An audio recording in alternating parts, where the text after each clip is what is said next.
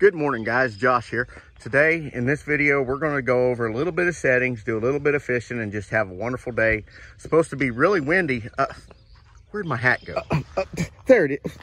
What's my hat doing down? Come on. Why would I put my hat down there?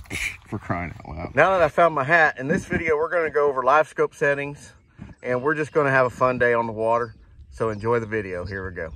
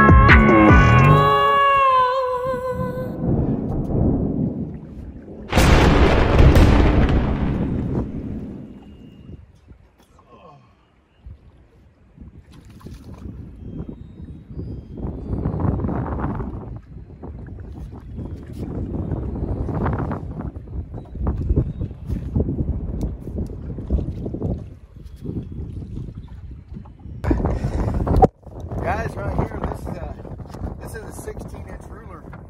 That fish right there has ever been 16 inches long. 16 on the dot. That is a nice crappie right there. Big old fat female. We're going to turn her loose. Wow. All right, as you can see, we're resetting settings. So it's going to reset all the settings. So let's let it do all that. All right. It's reset. We're going to go to United States. English. Okay. Go through here and set your unit up however you want to do it. I'm just going to go through here and do that. I don't care about all that stuff. Okay. Now see how it's dim? We're going to hit the power and we're going to turn that backlight up. Okay, you can use that backlight to your advantage on your image as well. Let that be a note in your book here. Let's see here. Go back. All right, now we're going to go pin off. So this is your normal image here. We got. Let's go over here. There's a couple bass on the bottom, and that image right there is out of the box. It's what most people get. There's a log over here I want to look at. It's only 10 foot deep here. You see, there's a couple of standing timber. This is the old Gen 1 transducer. You know, this is not a bad image. We're shooting what? We're shooting out 40 foot or something like that. That's not a bad image. I mean, out of the box, but we can make that a lot better. So here we go. In your settings, menu. We're going to take all this off auto. We're going to go menu. First thing I'm going to do, sonar setup. And I'm going to turn my appearance. I'm going to go to copper. I like copper. It's easy on my eyes. I like copper. That's just, you can go to black emerald. You can do the amber. You can do whatever color you like. Okay, I'm going to take my color gain. I want you to watch that bottom. Everybody says turn that color gain up as loud as you can get it. Okay, guys, we're going to do that real quick. What's that color gain doing right now? We'll take that. We're going to take this down like this. What's that color gain doing? What did that color gain do? It saturated the bottom. You can't see crap on the bottom with that color gain turned up like that. I don't care what anybody says. You're not seeing anything on the bottom with that color gain turned up. That's color saturation is what that's called. You cannot see anything on the bottom sitting down in a rock with color gain turned up that much. Take that color gain. Never needs to be more than 5% of your overall gain. Look at there. Now we can see detail. Look at there, guys. Right there, just like that. I usually turn my color gain around 65%. Okay, color limit. My color limit, I leave it on 0.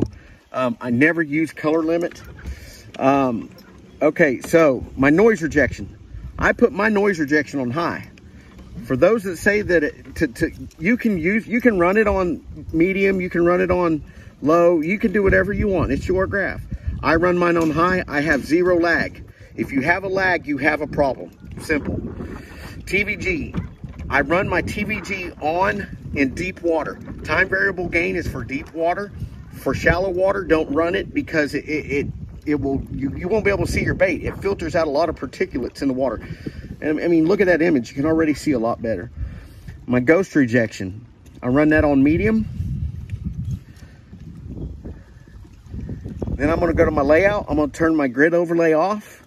And I'm going to turn my reverse range on medium because I'm not fishing behind the boat. Then what I'm going to do is I'm going to go all the way back out.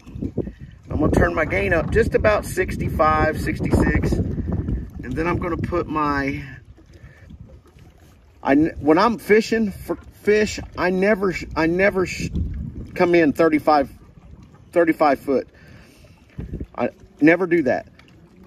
When I'm searching for fish, I usually put it out about 65 to 70 foot. There's a dock right in front of me. You can see it really good. But that image right there is an amazing image. So let's go out here and look at some logs. All right, guys, here we are. Let's look at these trees real quick. I mean, you can see pretty good. See that fish that come off that tree right there? See that pretty good. That's with my settings. Let's look at that bank real quick. Let's turn back. Look at that bottom on that detail on that bottom right there. Let's turn real quick. Let's look at that bottom real quick. Let's look. That's a ledge right there. That's a rock ledge right there on the bottom. Let's look at that. We can see the detail in that pretty good. There's fish right on top of it. Sorry about the background, the blur on the background. I've got kind of a sunny day out here. I can't really look at that. You can see you can see in the rocks really good right there. And I'm shooting out 60 foot, guys. If we want to zoom in here, we can really see. Look at there, guys. That's with my settings. There's a fish right there sitting on top of that. There's some fish right there. Them are with my settings, guys. Now let me show you something. Let's turn that color gain up. What everybody says, turn that color gain way up there. Let's blow that image out. Look at there. Look at there. You can't see crap. It blows that image out. You can't see down inside there. You can't see nothing now. Turn that color gain down a little bit. And guess what? Around 65 is where it needs to be. Let's go back over this way. It's kind of a windy day out here. There you go. Now you can start seeing in there again. Go back, back, back. Look at there. Look at that. Now you can see in them rocks again. See them rocks right there? Pretty good. Them are my settings, guys. That's what I run. I have a pretty dang clear image, and that's the old 2-wire transducer. Try it out, see what you think. If you have a lag, if you run that new 34 transducer and you've got a lag, you've got something wrong. Call Garmin, walk through the steps, let them walk through the steps. They may send you a new unit, but you've got something wrong. I see it all the time. I've set up thousands of units. There's an issue. You shouldn't have any lag when you run that noise rejection on high. You shouldn't have any issues at all. So let's go over here real quick. That's 8 foot. I'd say that's pretty good. And you can see them spiders that I put out pretty good. Let's go over here. Let's go even shallower. Let's see, I gotta go around here.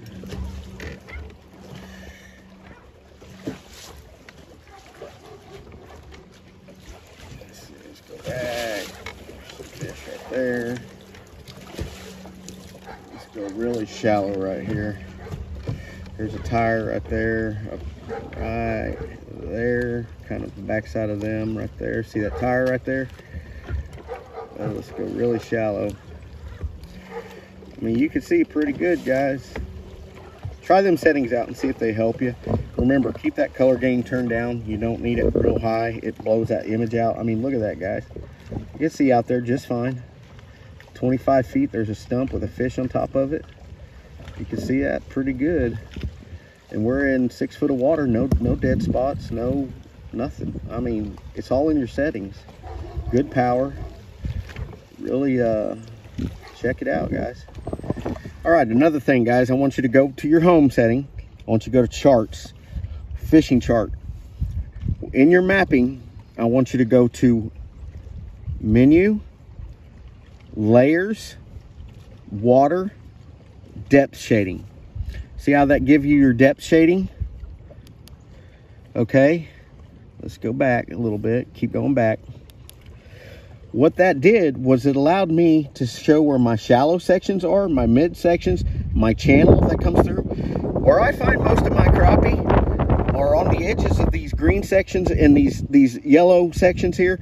In the springtime, I find them in these orange and yellow sections here.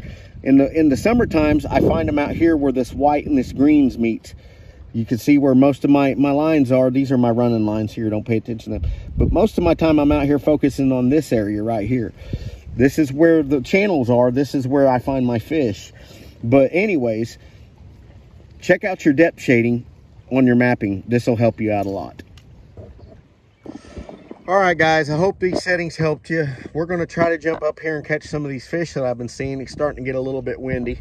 Hey guys, if you're having a problem with lagging when you switch over to that LVS 34 transducer, call Garmin. They'll walk you through it. You shouldn't have any kind of lagging issue. That is a problem with either your black box or your graph. Simple as that. It's not a setting issue. It is a issue with your black box or your graph, period. Nothing else. Call Garmin, tell them what's going on, try resetting your unit, go through your settings again, try updating your unit because they're going to want you to update your unit, and then move forward. That's all you got to do. You should not have any kind of lagging or pausing when you switch to a newer transducer. Anyways, we're going to jump up here. We're going to catch some of these fish, so enjoy the rest of the video. Finally.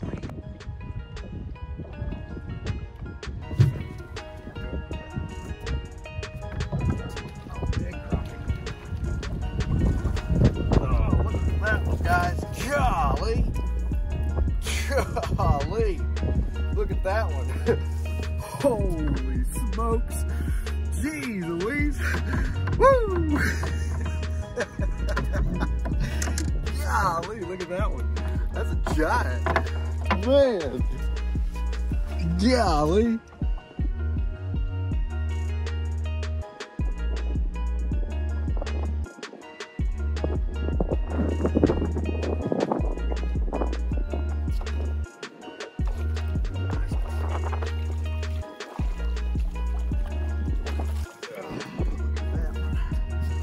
Golly.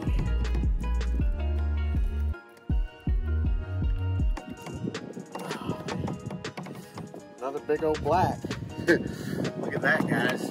I mean, no joke. 16-inch blacks. I'll take them all day long. Eye hole jig head right in top of the mouth. Dirty dancing right in the mouth. I tell you what, guys. The wind is blowing like crazy. But the fish are biting. That looks to be spawned out female. I guarantee you she spawned. Nice.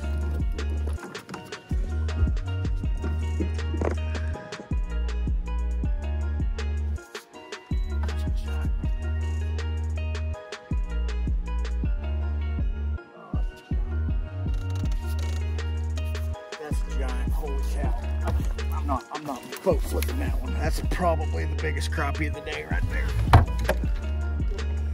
Oh, look at that one. Look at that one, guys. Oh, holy cow. Look at that one. Jesus. Whoa, right at the top of, man, that's a 17.5-inch fish right there, guys. Whoo, look at that one. Oh my golly. Dude, that is a stud. Big old fish right there, guys. Holy crap. Holy crap. Holy crap. Let's see what that one is. 16-inch ruler. Oh my gosh. 17-inch fish. Way bigger than that roller. Guys, that is a stud of a crappie. Look at that. Oh my gosh. All right, I'm done for the day. That was it. Oh, golly. All right, guys, well, we're about to wrap it up here. I appreciate you all watching my videos. And like always, you're not going to catch any fish sitting on the couch. So until then, we'll see you out on the water. Have a great evening.